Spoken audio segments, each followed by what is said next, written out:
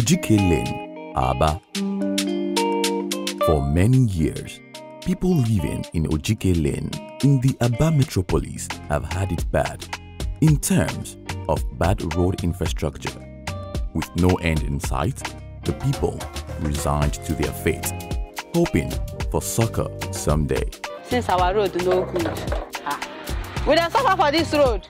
Hey, Hamatan, dust.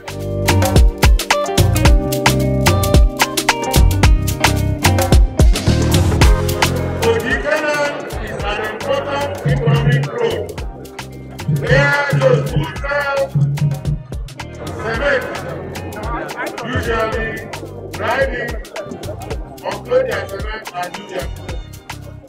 Governor Ikpeazu, in his continued determination to rebuild Aba and indeed Abia State, came to their rescue by reconstructing the Ojike Lane. But since when they do this road since last 2 years, this month go make am 2 years. We don't enjoy this road. Customers they come, they buy market anyhow. I want to thank Governor Ojike Ikpeazu for this road where you do. We they enjoy am now.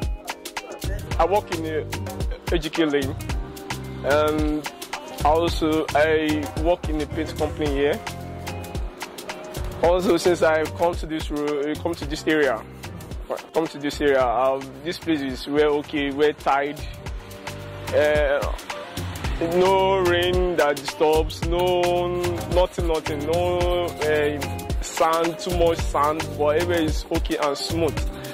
Since I've come to this area, I want to thank Governor Ojike for giving us this road. May God continue to bless him to Christ our Lord. Declaring that whatever that has been holding us this day, we will recover everything that we have. That is one. Thanks to the rebuilder, Governor Ojike Ikpeazu, today, this road is wearing a brand new look, and the people are happier for it.